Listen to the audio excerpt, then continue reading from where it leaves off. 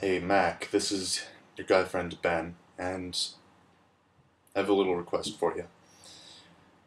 Uh, See, I left something in Iowa City, and I think you're the only one who's going to be able to go get it, because you know the location. See, I left about 1,000 tiny galoshes in a box about this big in your apartment from last year.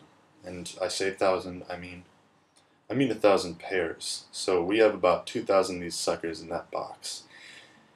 And so you're gonna have to go up and get my galoshes. You go to your South Dodge apartment that you lived in last year. You knock on the door, and you say, "I gotta get the galoshes."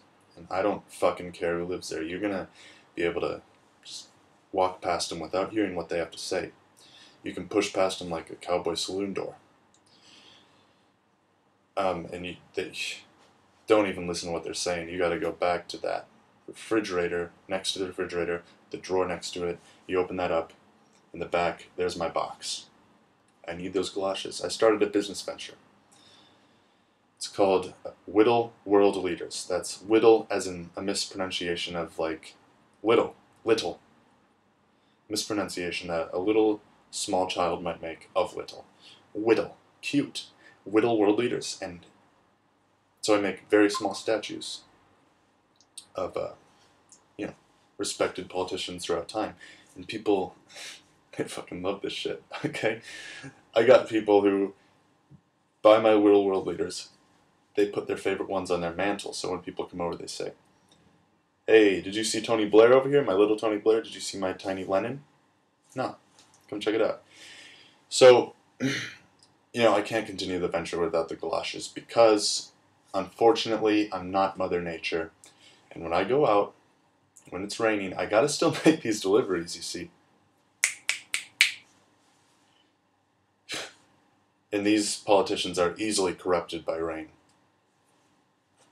And I'm not gonna sell any goddamn paint chipped pieces of junk to people. Okay? These are respected politicians. We need to show our respect by keeping them clean, keeping them unbroken. So that's why I need my galoshes. Otherwise they break, they get wet, and paint comes off. So get these small galoshes for me. And, if you do, there's a couple things in store for you. I've left in that little drawer, I left you a little Eva Peron that I made with my own hands. It's a little Eva Peron. Because I know you love that musical. Don't cry for me, Argentina. You love that shit. And so I knew you did, so I made you a little Eva Peron. That's yours. You can keep a pair of galoshes for it too. Also, I can tell you the location of some gigantic galoshes that I made on the edge of town of Iowa City.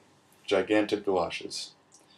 Because my little tiny shoesmith, when he makes my small galoshes, he likes to draw from the biggest possible model that his clients can give him. So I made, 30 feet tall galoshes on the edge of town. Very detailed.